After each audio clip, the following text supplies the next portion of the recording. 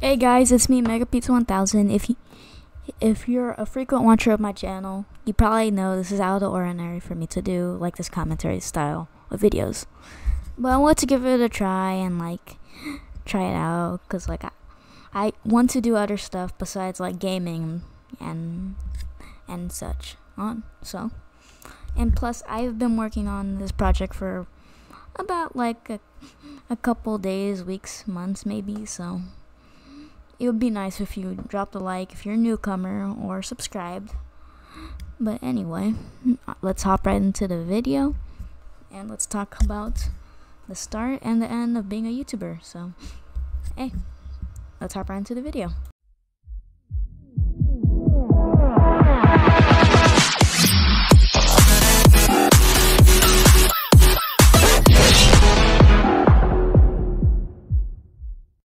Okay, so let's say you started your YouTube channel. You have like intent to become famous or to gain like a job on YouTube or something like that. So here's the first things that are usually gonna happen when you start YouTube. First thing being, you're gonna make your first video, maybe update your profile, like make your channel look all spiff and fancy, like me. Then the next thing you're gonna do is you're gonna hope that your first video makes it a lot of views and get you some subscribers and long-time members in the way. Like for example, some people when they release like their first couple videos, like they'll already be famous, which is very little, but still it does happen, compared to some other people who spend like years and years and are barely able to make like 5 or 200 subs. Like a YouTuber I know called Corey Plays Games. Hey, if you're watching this video right now, go check out his channel. It's pretty decent. I heard he's working on a game, but anyway, that's the first thing you're gonna do. And you're probably going to worry about like if your channel's going to make it. If your channel's going to make it in the long run, which can happen later on. Okay, what I mean is, you're going to worry if your channel will not make it.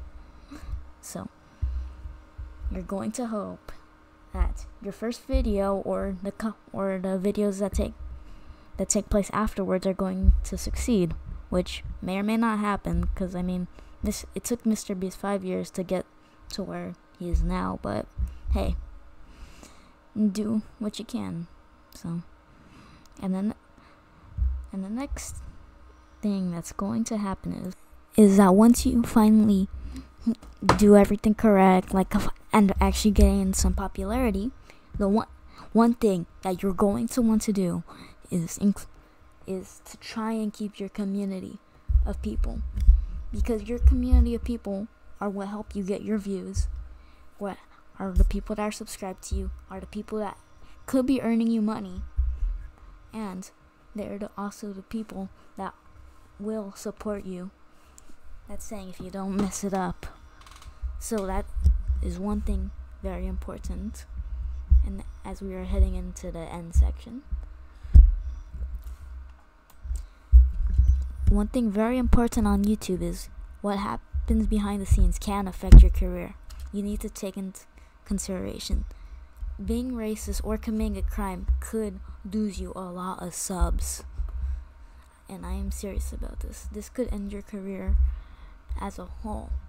Could get you banned, or could get your channel into a situation where they can barely pull enough views to earn a livable wage. So take that in mind. Another thing is, you have to stick with the times and do what your community likes. Sometimes maybe you'll be lucky and your community likes the content you make and you can still keep making that content. Or sometimes you have to switch content and you have to switch content, and you have to manage to keep your audience at the same time, which is actually really hard.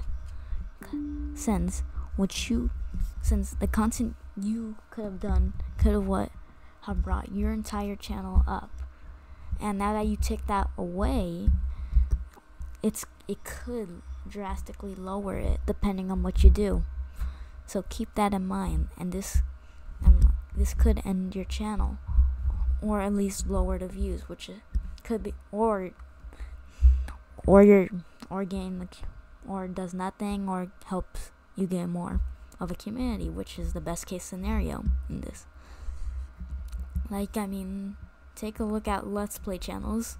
It used to be only a couple of people have managed to still be able to make a lot of money on it, but besides that, not a lot of people can make that much money on it anymore, since it's not a popular thing.